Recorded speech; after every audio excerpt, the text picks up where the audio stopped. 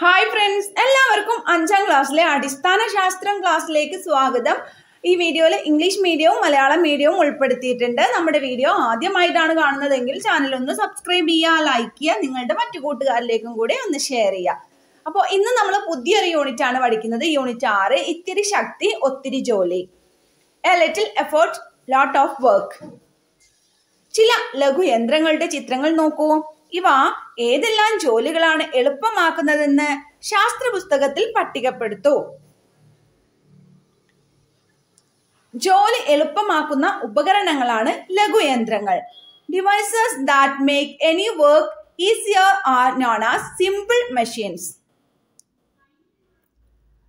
ഇപ്പോ ഏതൊക്കെ യന്ത്രങ്ങളാണ്? ചുറ്റിക എളുപ്പമാക്കുന്ന ജോലികള്, ആണിയിളക്കല്, കപ്പി വെള്ളം കോരാൻ, നാരങ്ങ ഞെക്കി നാരങ്ങ പിഴിയാൻ, കത്രിക സാധനങ്ങൾ മുറിക്കാൻ, ട്രോളി സാധനങ്ങൾ കൊണ്ടുപോകാൻ, സ്ക്രൂ ഡ്രൈവർ ആണി മുറുക്കാനും അഴിക്കാനും, hammer to pluck A Nile, പുള്ളി to fetch water from Wells, lemon squeezer to squeeze lemon juice, scissors to cut objects, trolley to carry objects, screwdriver to turn screws. അടുത്ത ചിത്രങ്ങൾ നോക്കൂ. ഇത് seesaw ആണ്. സീസോയിൽ ആടുന്ന കുട്ടികളെ ശ്രദ്ധിക്കൂ. ഒന്നാമത്തെ സീസോയിൽ വലിയ കുട്ടി നിഷ്പ്രയാസം ചെറിയ കുട്ടിയെ പൊക്കി നിർത്തിയിരിക്കുന്നു. രണ്ടാമത്തെ സീസോയിൽ 2 കുട്ടികൾ തുലനം ചെയ്ത് നിൽക്കുന്നു. മൂന്നാമത്തെ സീസോയിൽ ഒരു കുട്ടി നിഷ്പ്രയാസം വലിയ കുട്ടിയെ ഉയർത്തിയത് കണ്ടില്ലേ? Observe the children playing on seesaw. On the first seesaw, the bigger boy has easily lifted up the small child.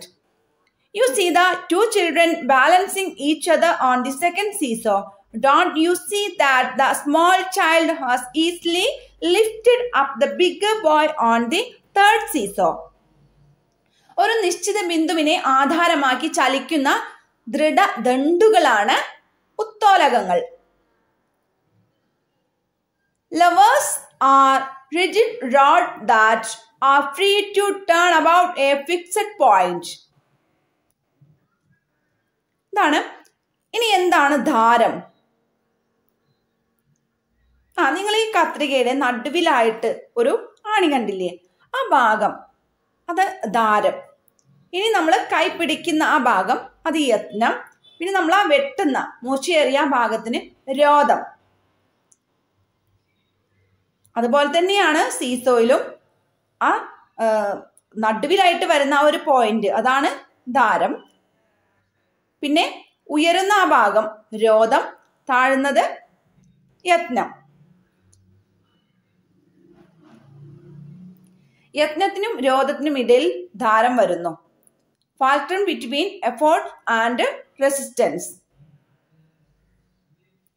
ധാരത്തിനും യത്നത്തിനും ഇടയിൽ രോധം വരുന്നു. Resistance between ഫാൾക്രം and effort. ധാരത്തിനും രോധത്തിനും ഇടയിൽ യത്നം വരുന്നു. Effort between ഫാൾക്രം and resistance. വലിയ ഭാരങ്ങൾ ഉയർത്താനും അധ്വാനം ലഘൂകരിക്കാനും ബലമുള്ള ദണ്ഡുകൾ നാം ഉപയോഗപ്പെടുത്താറുണ്ട്. ഒരു നിശ്ചിത ബിന്ദുവിനെ ആധാരമാക്കി ചലിക്കാൻ ദണ്ഡിന് കഴിയുന്നത് കൊണ്ടാണ് ഇത് സാധ്യമാവുന്നത്.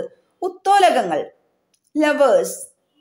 ഒരു നിശ്ചിത ബിന്ദുവിനെ ആധാരമാക്കി ചലിക്കുന്ന ദൃഢദണ്ഡുകളാണ് ഉത്തോലകങ്ങൾ. ജോലി ലഘൂകരിക്കാൻ കഴിയുന്നത് കൊണ്ടാണ് ഉത്തോലകങ്ങൾ ലഘുയന്ത്രങ്ങളാവുന്നത്. We use strong rods to lift heavy loads and thus reduce our effort. This is possible because the rod is free to move about a fixed point. Levers. Levers are rigid rods that are free to turn about a fixed point. Levers are simple machines because they make our work easier. ധാരം, യത്നം, രോധം. Fulcrum, effort, resistance.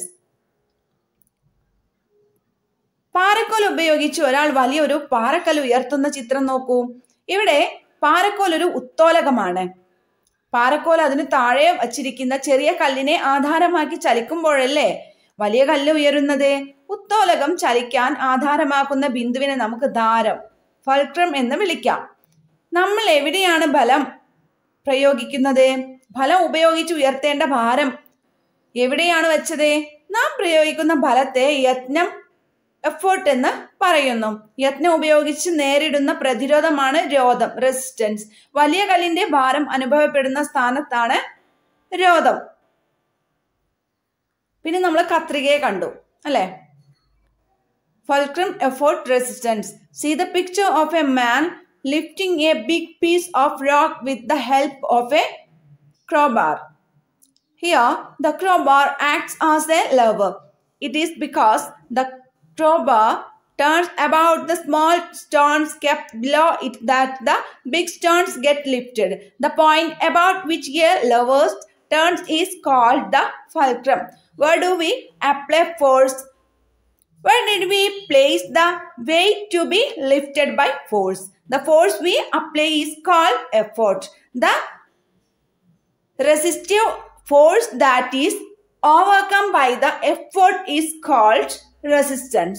Resistance occurs at the position where the weight of the big stone is experienced. Now observe a pair of scissors. സിസേഴ്സിന്റെ ഭാഗങ്ങൾ നമ്മൾ കണ്ടു അല്ലെ? ലഘുയന്ത്രങ്ങളിൽ യത്നത്തിന്റെ സ്ഥാനം മാറ്റി ക്രമീകരിച്ച് പ്രവൃത്തി കൂടുതൽ എളുപ്പമാക്കാം.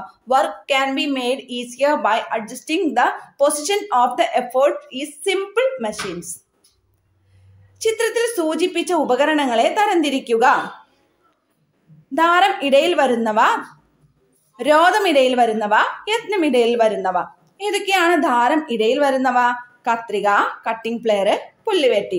രോധം ഇടയിൽ വരുന്നവ നാരങ്ങാഞ്ഞെക്കി, പാക്കുവെട്ടി, paper cutter.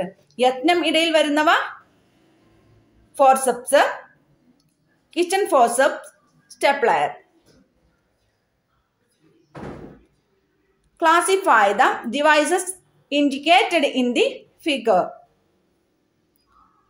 Fulcrum coming in between effort and resistance, scissors, cutting plier, grass cutter. Resistance coming in between fulcrum and effort, lemon squeezer, nut cracker, paper cutter. Effort coming in between fulcrum and resistance, forceps, kitchen forceps, stapler. ധാരം മുതൽ യത്നം വരെയുള്ള നീളമാണ് യത്നഭുജം. The effort's arm is the length from the fulcrum to the effort. ധാരം മുതൽ രോധം വരെയുള്ള നീളമാണ് രോധഭുജം. The resistance arms is the length from the fulcrum to the resistance. ഇനി നമുക്ക് രണ്ടാമത്തെ പ്രവർത്തനം നോക്കാം. ഈ ചിത്രം ശ്രദ്ധിക്കൂ. ഭാരം കൂടിയയാൾ എവിടെ ഇരിക്കണം? ഭാരം കുറഞ്ഞയാൾ എവിടെ ഇരിക്കണം? Observe the picture. Where should the heaviest person and where should the low weight person be sit to play the seesaw? അടുത്തൊരു പ്രവർത്തനം. സ്പൂണിൽ ഏത് ഭാഗത്ത് പിടിക്കുമ്പോഴാണ് എളുപ്പത്തിൽ ടിൻ തുറക്കാൻ കഴിയുന്നത്?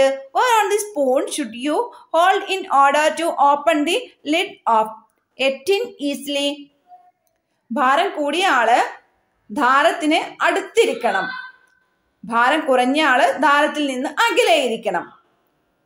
രണ്ടാമത്തെ, സ്പൂണിൽ പരമാവധി അകലെ പിടിക്കുമ്പോൾ ടിൻ എളുപ്പം തുറക്കാം.